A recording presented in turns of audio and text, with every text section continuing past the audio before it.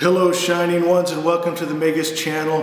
And today we're going to look at the Ethereal Visions Illuminated Tarot deck. This deck is beautiful. It's inspired by the Art Nouveau movement, and each card is gold foil stamped, and it just really brings the images out. I think you're going to find this absolutely amazing. I know I've talked to many of you and you're looking for a new deck. This might be the one you're going to want to get. So let's bring the camera in a little closer and we'll look at each individual card.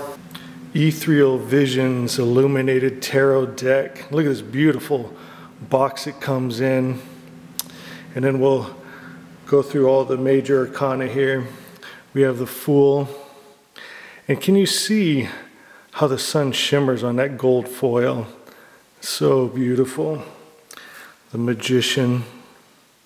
And with these cards, I mean, it's the style of art, it's the colors they use, and just the emotions that it brings up. And that's what I love about my cards. When I buy a deck, it's because they make me feel something, and these definitely do that. Look at that gold, just beautiful, so regal.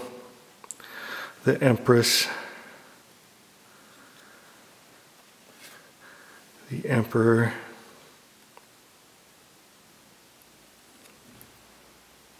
These cards just check all the boxes for me. Absolutely love them. Look at that.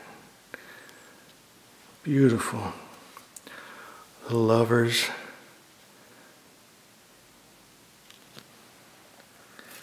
The Chariot.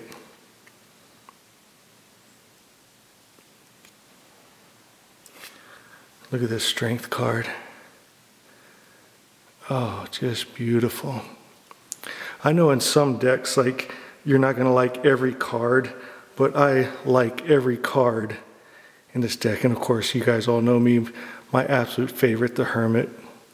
Love it. Wheel of Fortune. Justice.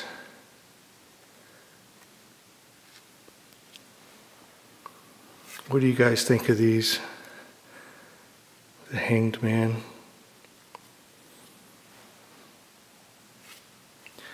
The Death card.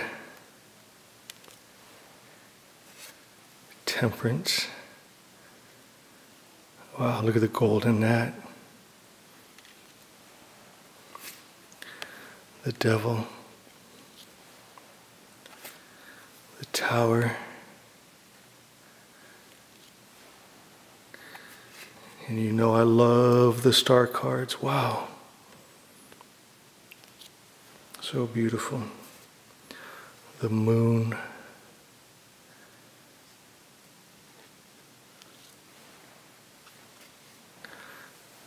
Look at that Sun card. Wow.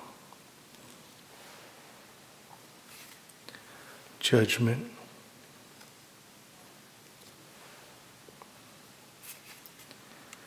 And the World. So beautiful. I'll show you some of the minor too. King of Cups.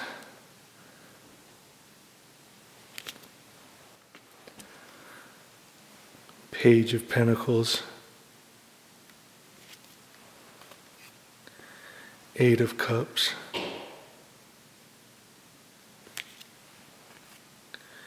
Ace of Wands. Four of Pentacles. I love that. Look at that. 10 of Pentacles. Oh, just a beautiful deck. I absolutely love that deck, and that's one I like to take out and just meditate on the images. Maybe light a candle, get something nice to drink, maybe a cup of warm ginger tea, and just meditate on the different images. Before we go today, let's pull a card and see what the universe has to tell us.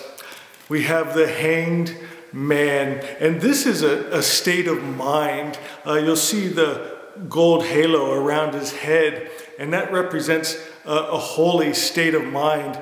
And something interesting, mind and man come from the same Sanskrit root word, mana, meaning mind and to thank.